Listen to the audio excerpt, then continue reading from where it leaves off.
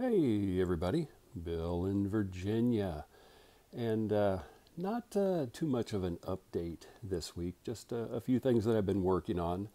I have still been dealing with some back issues, and in a few weeks' time I'm going to be going in and having some back surgery done, which hopefully will correct that.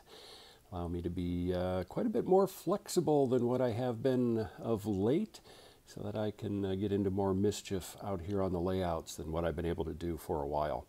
I've actually been getting materials lined up because I'm going to be incapacitated for 6 to 8 weeks is what the doctor is telling me. So I am going to be working on buildings, those over on the HO scale. I'm finally going to get around to doing some stuff with. I can be working over here on the N-scale town of Alta as long as I feel like standing, which, hit and miss on that one. That HO scale engine is not going to be there. I will put that over on the other layout here in the near future. One thing that I have been doing this past week, actually a couple of weeks, is I have been making more O-scale trees. In fact, a lot more O-scale trees. I'm up to almost 100 of them right now. And show you a little bit on what I'm doing over there real quick. So this was one of the first non-twist method pine trees that I put together using furnace filter material, flocking, different things like that. And yeah, honestly, I don't like it. It was an experiment just to kind of get a feel for what I was doing. I do like the trunk using the method that I'm doing. The trunk, the color, the shape, the texture looks really cool on that. It gives a good body to the tree. But that particular tree and style, nah, I will try to trim it, make it look a little better, and use it as a background tree. I won't throw it away or anything, but I'll show you what a recent example looks like that I finished up last evening.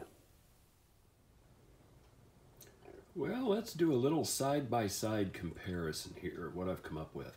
One on the left, one of the original trees using the furnace filter media.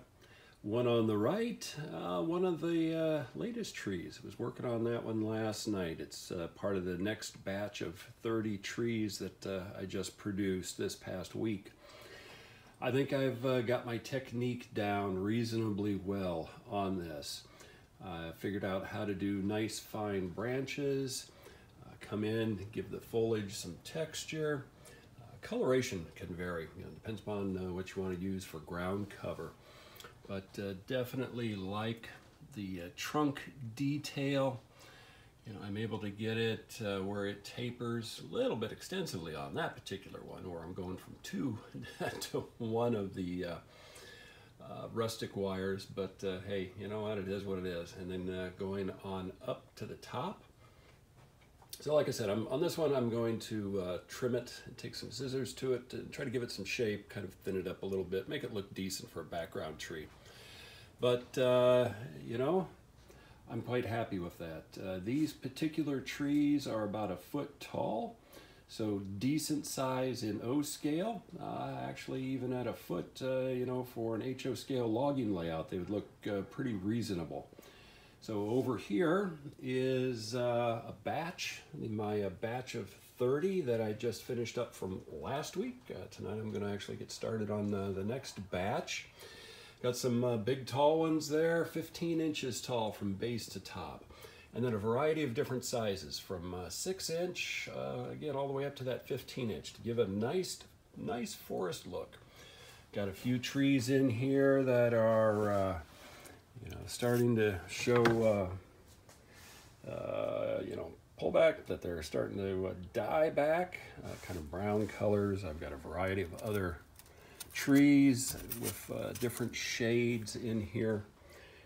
So when I do end up putting these on a layout, I'm going to have a nice forested look.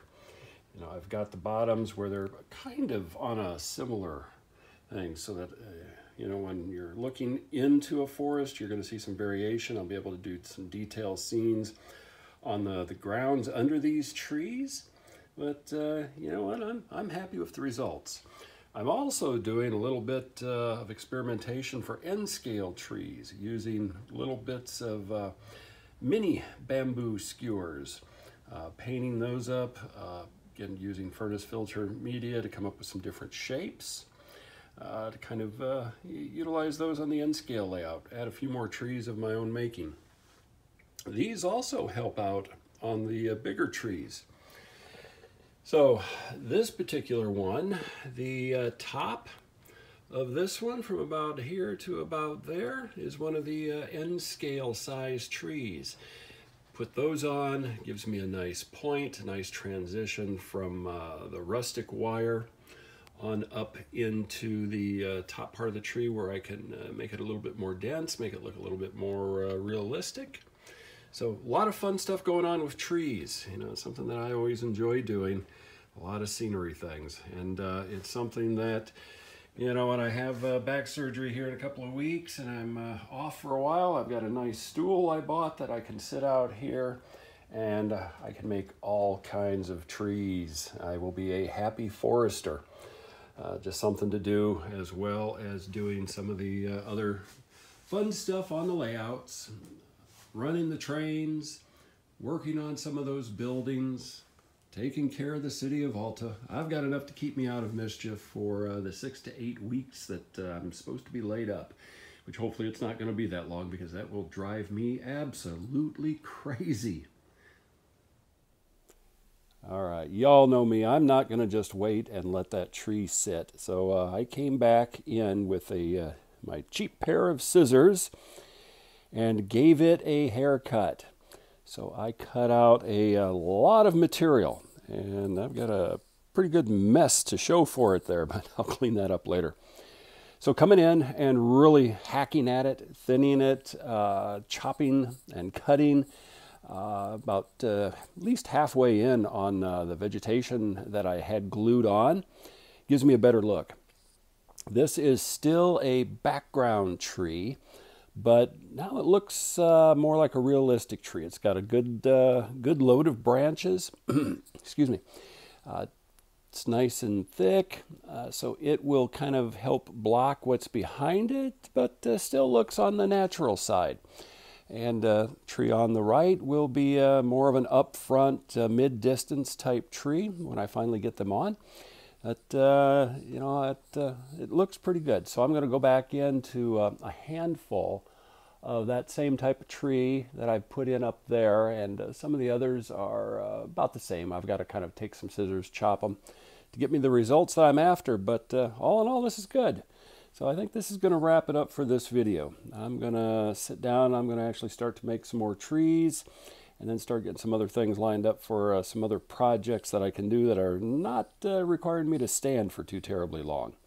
So take care and keep having fun on your layouts.